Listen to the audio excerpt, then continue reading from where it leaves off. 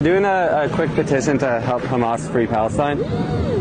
You're all in? All right. Oh yeah, you're in? Easily. I just have to read terms and conditions just so you know what you're signing. Okay. By supporting Hamas freeing Palestine, you agree to the following. You agree that every Jew, Christian, and non-Muslim in the world must be slaughtered. I don't know about that one. You endorse making homosexuality punishable by jail or death. Oh no, I don't. You don't agree with that? You believe Iran should use Palestinians as puppets to spread radical jihad and destroy the West? No? No.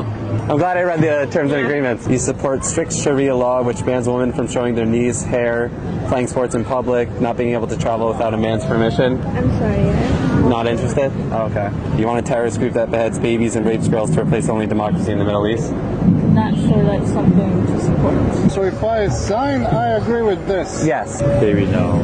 No? Okay. Oh no, thank you. No. I don't support any of these two things that you just